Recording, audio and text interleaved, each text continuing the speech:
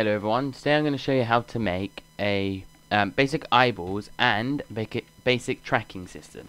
So as you can see here I have two eyeballs, and if I move this center bone it will move both eyeballs into a direction that you want. So if I want to look at the camera, which is spelled there, they will look at the camera. Also, using this rigging system you can move individual eyeballs. So if I want him to look weird, I can just do that. Alright, so let's get started. So let's go into our other scene. Well, for me it's another scene.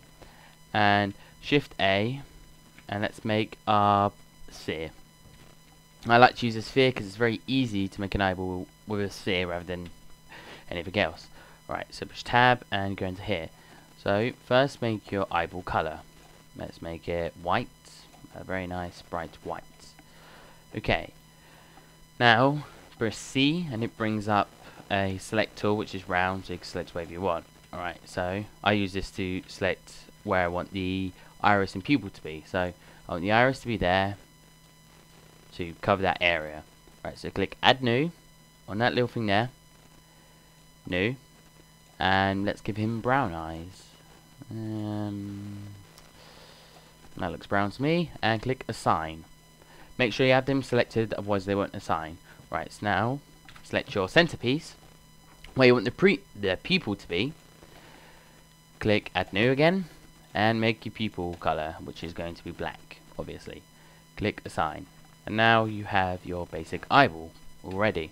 Alright, now click Modifier, Add Modifier, Subdivision Surface.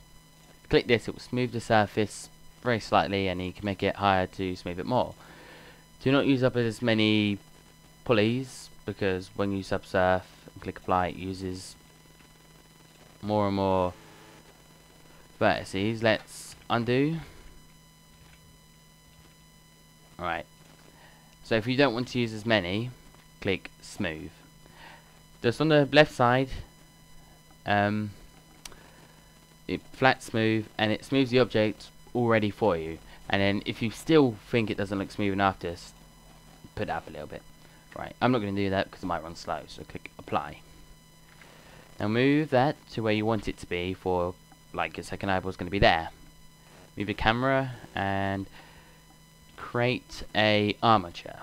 Alright, move that armature to the center of the eyeball. Alright, if you want to make the armature see-through, because as you can see, as soon as it goes in the object, like most objects, you can't see it anymore. To make it so it's see-through, click there on the object data and click X-ray. Now that will constantly be see-through, so you can always see your bone. I like to do that because I like to always see my bones. Right, I like to make the armature a bit smaller, because if you're making a face, it's going to take up the whole face if you have a big armature. Right, now click on your eyeball. Now click Constraint, Object Constraints, add a constraint, and click Track to. Now select your armature. Mine's armature 3, 003, because I already have armatures in the other scene. Yours should just be armature, that's it. Right, so click your armature. Then here, click your bone. Now, as you can see, it's facing upwards. To just fix that, push Tab and select all by pushing A and rotate it forward 90 degrees. Right, now you have, if I move the bone, a basic eyeball. Now all you have to do is get the whole eyeball. It lets me select it. There you go. And push Shift D and make a copy. Move that as much far away as you want. I like to hold CTRL to make it exactly, and put it exactly there. Oh no, not there. There. So that way it's same width apart from the center. Right, now the bone will automatically work for that one, so now you already have your two bones.